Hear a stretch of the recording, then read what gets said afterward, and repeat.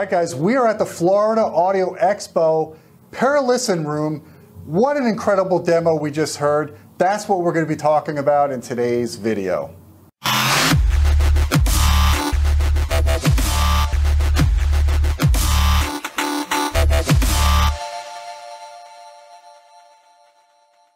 Hey folks, I'm Gene Delasalo with Audioholics. We're here with a rock star, Dan Roemer. How you doing, Dan? Great. This guy has been involved in audio for, I don't know, decades, right? Almost 30 years. 30 years. You don't look it. You don't look it. Appreciate that. But let me tell you guys something. I respect Dan so much for the work that he does with multiple brands and now with Perlisten. And this demo that we heard today, so far, Don called it last night. Don called me, told me, this is the best sound at the show. I walked the floor. It's the best sound. You got to come here and listen. I'm like, you know, Don kind of over promotes things because he's a promoter.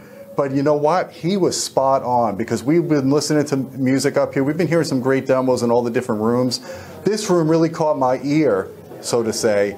And it's not even the most expensive speakers. It's literally the R series. I wouldn't call them entry level. It's our entry level, but really it's just the step down. Same technology as we use in the S series, but half the price. So Dan set up this really unique system. Basically, we're looking at a pair of R5M monitors. R5M, yep. And he's got two 10-inch subs from the R series. And this whole system has basically bass managed system, but there's no bass management in the processor itself. Dan did some trickery with the DSP in the subwoofers to get everything to align. I want you to talk a little bit about that because we were talking before about there's a lot of advantages. If you want to put speakers out in a room, you get an advantage for imaging, but then you have what's called SBIR problems. You get a dip usually in the 80 to 100 hertz range. You solve that when you bass manage these speakers and you put subs towards the front of the room behind the speakers in the corners. You get great coupling. But having multiple subs really is the cake for it because there's a lot of advantages. Maybe you could talk a little bit about what you did. Yeah, absolutely. So coming to the show, we got the room dimensions, and so Eric did some ComSol modeling, and he's like, Dan, you're in trouble. There's going to be some serious suckouts in the room, and it's going to be hard to fix just by moving the speakers and the couch around. And we had already determined that we were going to bring the R series here and give people an opportunity to listen to S series and then come listen to R series. And then we had the idea, well, let's introduce subs into the 2-channel, and let's do it as simple as possible. So instead of doing full bass management, all we did was we took the R5M, which can be vented or sealed. We made it sealed, so it's naturally rolling off at 80 hertz. So it's got a high pass. The processor's not doing anything in that respect. And then you use the 2 subs, and actually you play around with the crossover until you find the right point, phase, that type of thing. We blend them in at about 100 hertz. And that allows the PEQs on board each sub to be individually configured to then smooth out the response. And what's really cool in this room is that we get response flat down to 14 hertz. And then with the subs, you can tailor the level of the bass to your taste. You can bring it up a little bit, or you can make it flat to what the speakers are. And the end result, you know, the benefit is obvious. You get more bass. But the next benefit we were just talking about is what it does to the mid and the treble. It's actually frees that up, and the overall experience can be quite amazing. And that's exactly what I heard, because in the other room you have the R7Ts, which is their flagship speaker, and you guys know I have that in the Audioholics Smart House in the family room. I listened to that demo and it sounded good as expected, but this demo just blew it out of the water.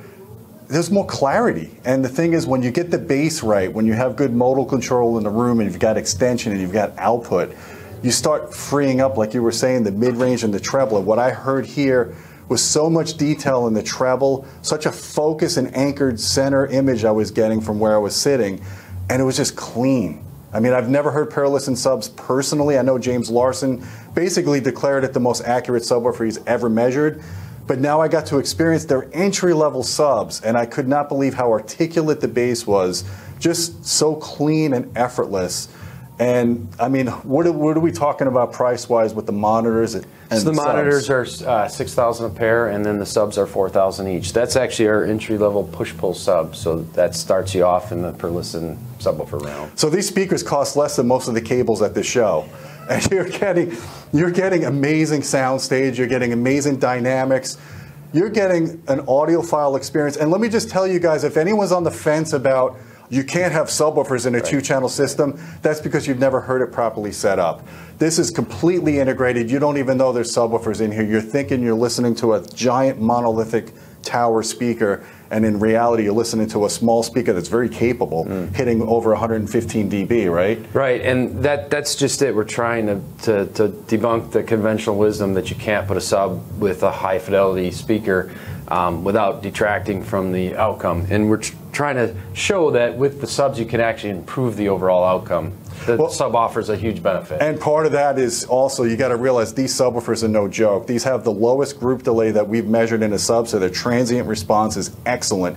So you're talking about, I hate to say the word fast, but it's... If we use it subjective, it's totally fine. Okay, you're getting fast bass, my friends. If you're worried about subwoofers slowing up your bass experience, you're not getting that with these subwoofers. Having two subs is a huge advantage, like I said, because you get modal control, you get even bass throughout the room, and also by having two subs towards the front of the room like this, you could cross them over higher, so now you increase the system dynamic range. So you're not crossing them over at 80, you're crossing them over about 100, right? Right.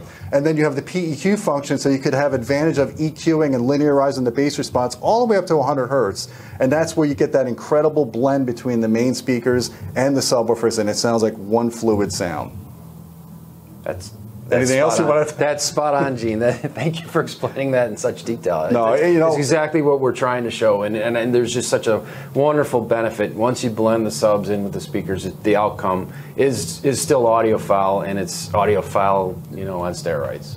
Well, Dan, it's awesome to finally meet you face to face. We've been on camera a lot on the virtual press events on Audioholics, and we'll be doing more of those because we have a lot of topics we want to discuss. This guy's a veteran. We want to get him more involved on our channel. Guys, don't forget about our Patreon channel at patreon.com/audioholics. Appreciate your support. Get direct access to me if you want to suggest video topics or ask questions. Hit the thumb up, hit that subscribe button, and until next time, my friends, keep listening.